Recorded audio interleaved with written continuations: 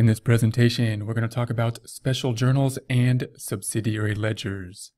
First, we're going to list out the special journals and talk about when we would use them, why we would use them, and how they fit into the accounting system.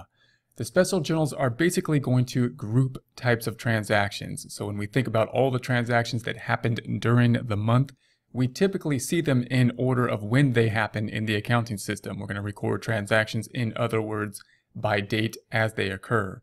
But if we are able to group those transactions into special journals, that can simplify the process. The types of special journals will typically be a sales journal. So we're going to group sales transactions, in other words, into the sales journal.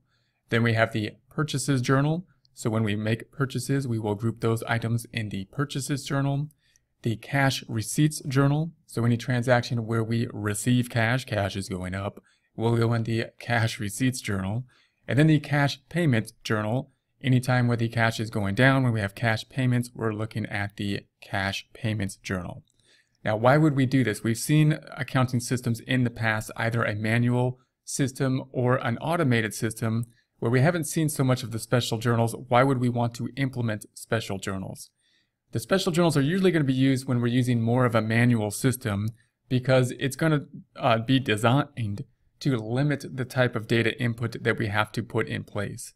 Now, if we are using an automated system, it's still really important to know different types of accounting systems, such as special journals, for a few different reasons. One is that when we process reports and print reports, we often want to see them in a similar fashion as the special journals that we will see as we make the information.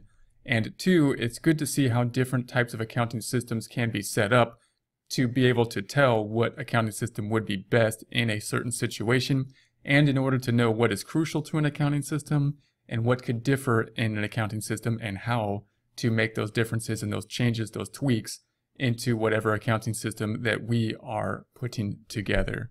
So when we think about this as compared to a manual system where we enter everything into the general journal, this is going to save time by allowing us to set up special ledgers which allow us to put less information into the ledgers. Allow us to not have to put a debit and credit in each transaction as we go, and not force us to post that then to the general ledger and then to create the financial statements, but instead to wait until the end of the time period, sum up what is in the special journals, and then record that activity. We'll talk about that in more detail as we look at these special journals one by one.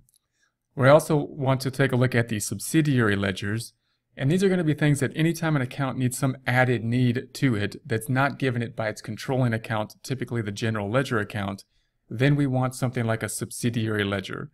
The examples that we will be working with are the accounts receivable subsidiary ledger and the accounts payable subsidiary ledger. Now, these are going to have similarities in that, for example, the accounts receivable subsidiary ledger is going to give us more detail than we find on the balance sheet or the trial balance or the general ledger. In other words, if we were to see an amount for accounts receivable on the balance sheet, say $10,000, that would represent people owing the company $10,000. However, the fact that it's on the balance sheet doesn't give us a lot of detail. We could get more detail by going to the general ledger, as we can with any account, and that would give us the detail by date.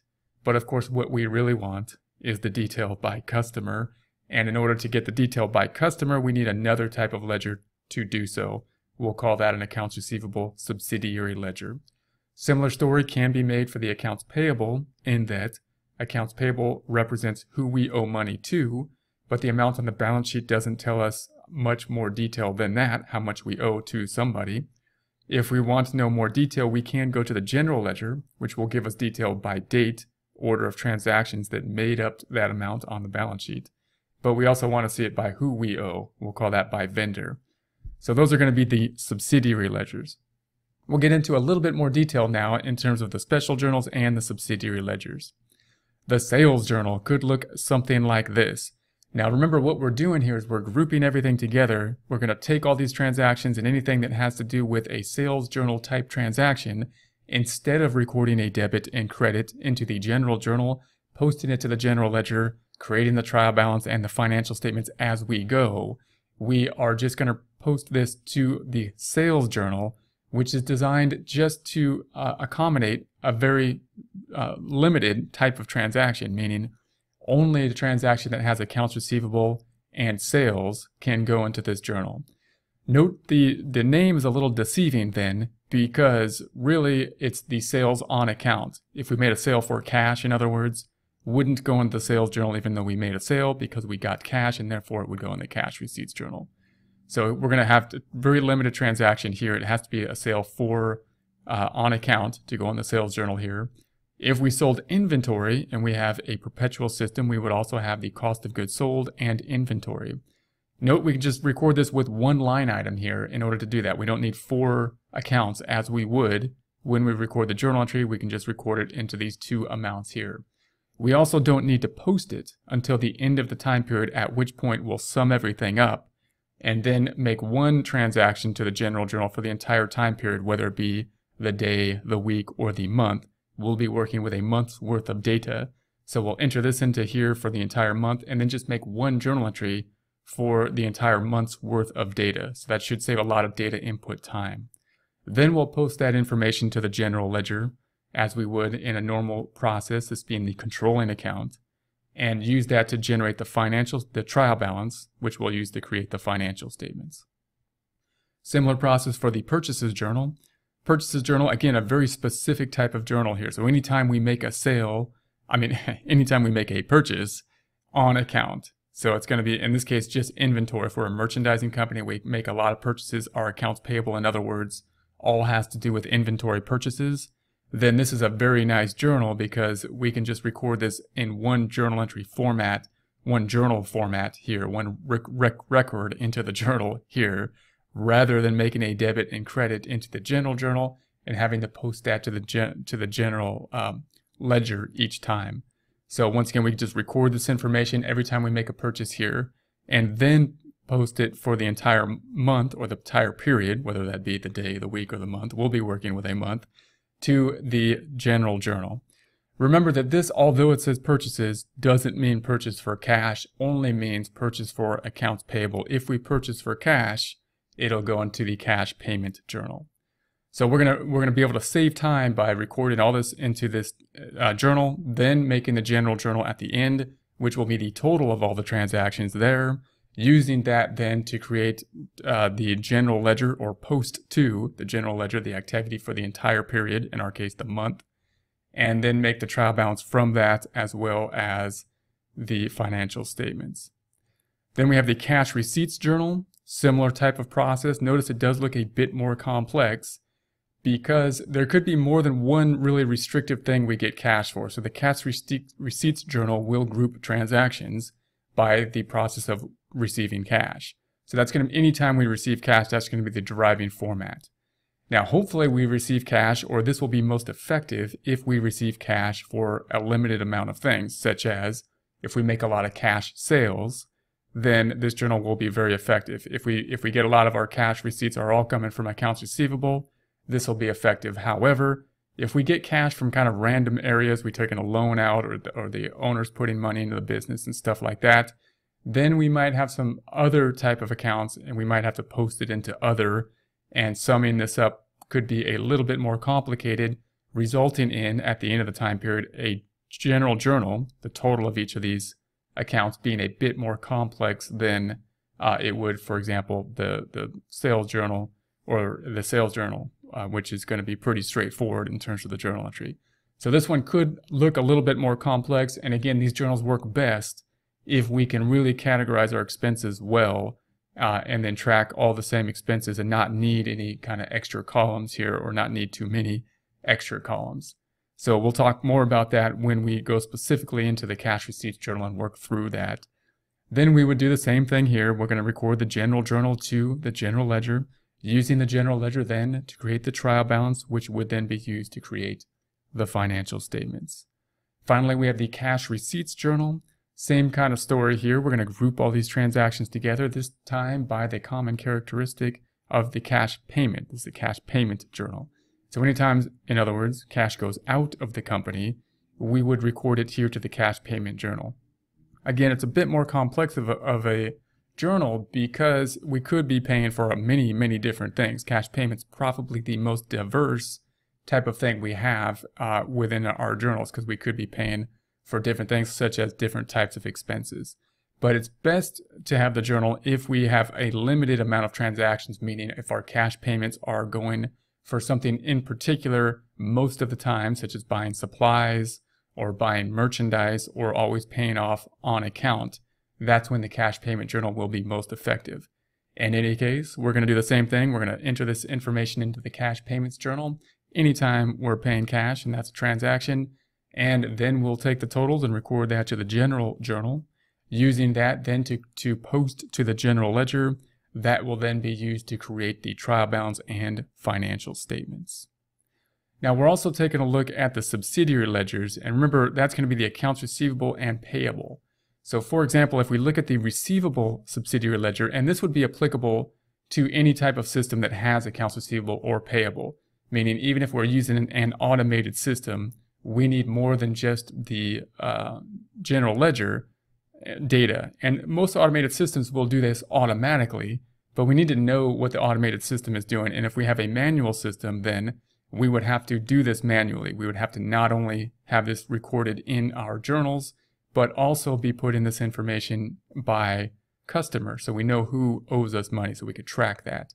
So for example, if we have accounts receivable on the trial balance, that means that people owe us money. And if we can want more detail than that, we can go to the general ledger, the controlling account, just as we can do for any other account on the trial balance. And it does give us a lot more detail. This is the activity that made up that $27,000 that's on the trial balance. But all it's doing is it's giving this activity by date. I can guess what happened.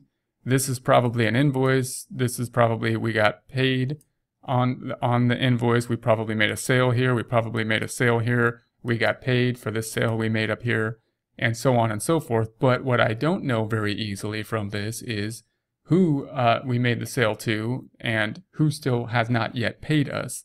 Therefore, we need to get to the same data, the same 27,000, not by date, but by subsidiary ledger, which is going to say something like, well, Smith owes us 5,000, Ryan owes us 15, Adams owes us 7,000. That's what gives us the 27,000. And then, of course, we can go, hey, Smith and Ryan and Adams, we would like to be paid at some point in the future if it's not too much of a problem, and go through there and track this. So note that this should always match what's on the general ledger and the trial balance.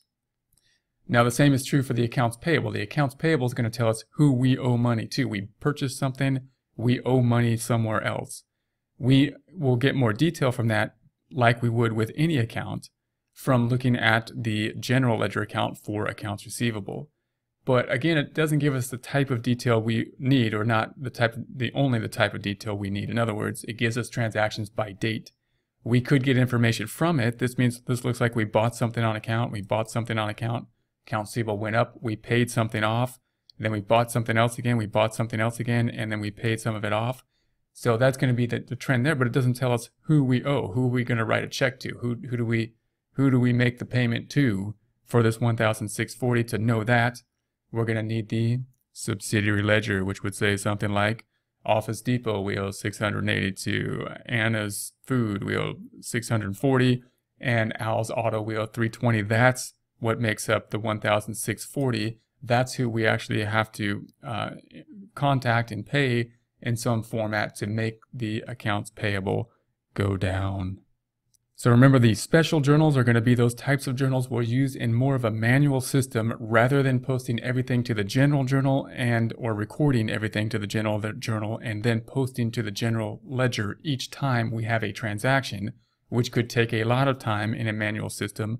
We will group information throughout the month by similarities of transactions, sum them up at the end of the time period, and then make one journal entry for the entire month's worth of transactions for each special journal, which will save time. The typical special journals will be the sales journal, the purchases journal, the cash receipts journal, and the cash payments journal. Of course, the names give an indication of how we're going to group this information, but they're a bit deceiving.